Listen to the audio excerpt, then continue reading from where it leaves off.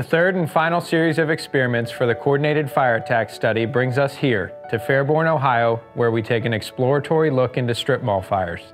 Commercial structures have been a long-standing challenge for the fire service due to their potential for structural collapse with lightweight bar joists, thin corrugated decking, and potential common cock-lofts. This study focuses primarily on the sequencing of ventilation and suppression operations on the fire ground to improve victim survivability and firefighter safety.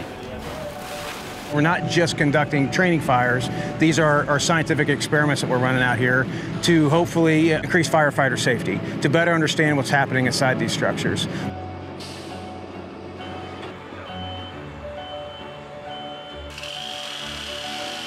Thanks to the support of DHS FEMA's AFG program, we've been able to bring our entire team out here and set up a mobile lab here in Fairborn, Ohio. Starting every morning, we run through a series of checks before we can begin the experiment. We ensure the fuel packages are placed properly, all the boxes are stacked where they're supposed to be and spaced properly.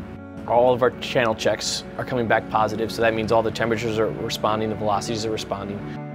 All our cameras are in place, so checking both all the positions and all the functionality. And then we go up and set up additional remote cameras, such as firefighter cameras and roof cameras that are mobile, don't record back to our DVR system here in the trailer. Keith Stakes, who's running the project, has been down at City Hall with the Fairborn Fire Chief, briefing the fire department on the entire day's activities for each of the experiments we're going to conduct. So once the fire department arrives back on scene to start the day, we have a series of other checks that go on. We ensure all of our flow meters that are tied to every one of the hose lines is functional and flowing the proper flow rate. We set the apparatus positions, we set the crews, so our staff will go and do a daily briefing on what the expectations of all the different crews are for the fire scene. Once we get into experiment mode, we do a full radio check and accountability check of all firefighters on scene to ensure that they're all accounted for and their tasks are associated as proper, and then the countdown to ignition begins. This is our fire unit this time. We're going to have fire ignited in the rear. It's going to be in the opposite corner from where this vent is. The front door will be open from ignition. You see it's removed. We're going to see what kind of fire the front door can sustain, much like we have in the other experiments. As that layer starts to come down to the top of the boxes and we start to see a trend towards vent limited, we're going to take all front glass at the same time. That's going to be our backup crew out front, led by Robin. Our fire attack folks are going to be on the 2.5, and that's the primary suppression method.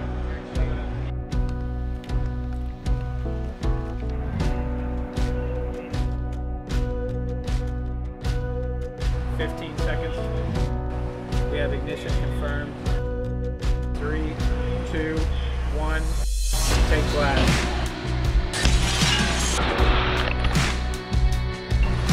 Command to research. We have fire showing from the roof line on side Alpha.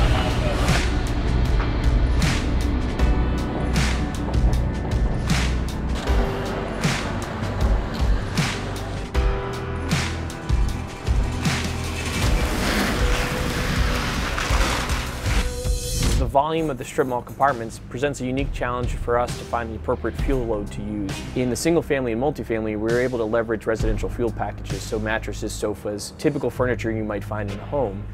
In the commercial structure, those fuel loads can vary dramatically based on the type of occupant in that commercial space. So what we did was we decided to use a Class A commodity box.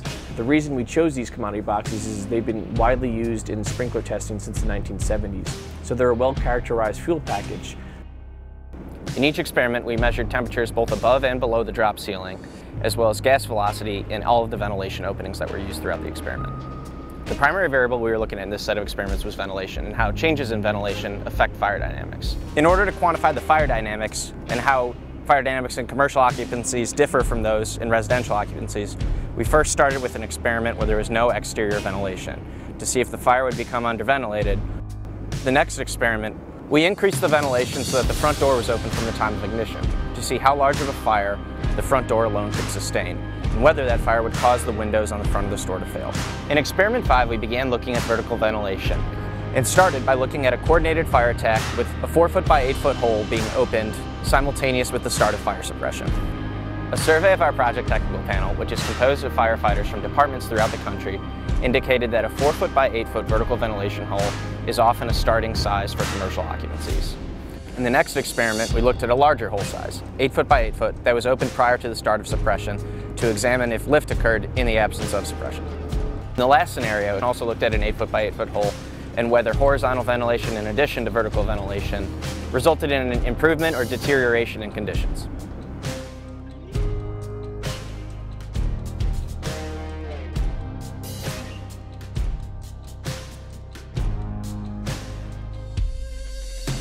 What we're learning is to step back and to say that UL and the fire departments that they work with are saying, let's slow down. Let's look at the big picture. Let's look at the data. Let's talk about our experiences a little bit, and then let's come to some conclusions on what best practices really are.